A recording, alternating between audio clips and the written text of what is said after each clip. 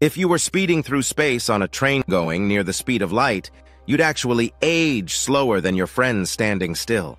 Sounds like sci-fi? Nope, it's real, and it's Einstein's doing.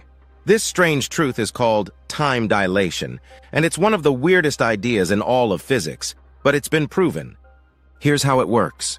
When Albert Einstein came up with his theory of special relativity, he showed that time doesn't tick the same for everyone. The faster you move, especially at speeds close to light, the slower your clock runs compared to someone standing still. Imagine two twins. One boards a spaceship or a super-fast train and travels near light speed. When they come back, they're younger than their twin who stayed on Earth. Why? Because time literally moved slower for the one who was moving fast. This isn't just theory. It's been tested with atomic clocks on jets. The moving clock ticked slower, just like Einstein predicted.